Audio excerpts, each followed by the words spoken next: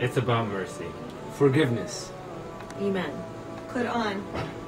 Taqwa. Empathy. Revelation. Giving. Unity.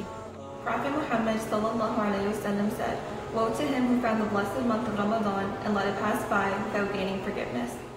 بسم الله الرحمن الرحيم إنا أنزلناه في ليلة القدر وما أدراك ما ليلة القدر ليلة القدر خير من 1000 شهر تنزل الملائكة والروح فيها بإذن ربهم من كل أمر سلام هي حتى مطلع الفجر.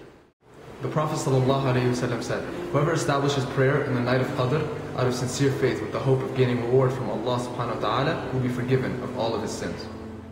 SubhanAllah, even if you've done the worst sins, even if you think that there's no way to turn back to Allah subhanahu wa ta'ala, there's always a way.